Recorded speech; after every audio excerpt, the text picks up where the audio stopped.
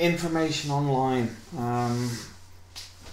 I would honestly say I've tried to avoid being too critical on information.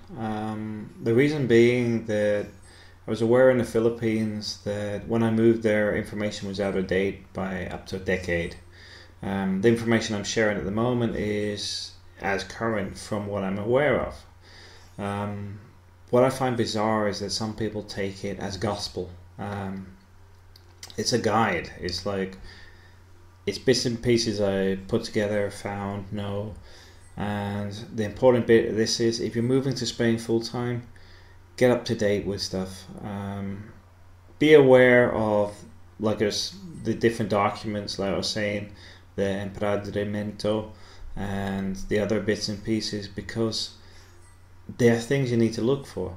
Now, I could say this is the process, but the fact is, by the time I get there to Spain in October, it could be completely different.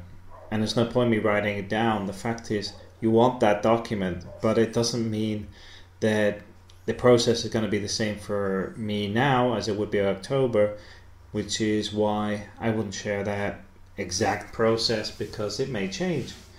And the whole point is the document you need to know that you need to obtain. Around the time where you need to obtain it, that's when you need to research how you get it, where to go, and what to do.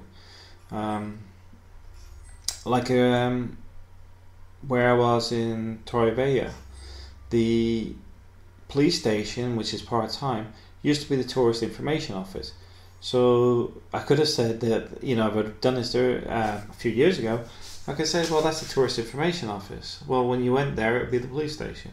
This is why it's important that no matter what you see or hear online, you take it all with a pinch of salt. Note down the important bits, like this is residency related material. This is documents you need. The processes on obtaining them, you need to research when you get there. You need to speak to people who are already there. You need to ask when they last found out.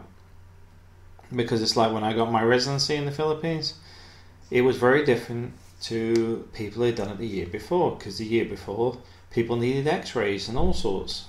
When I went, it was documentation. There was no medical tie with it.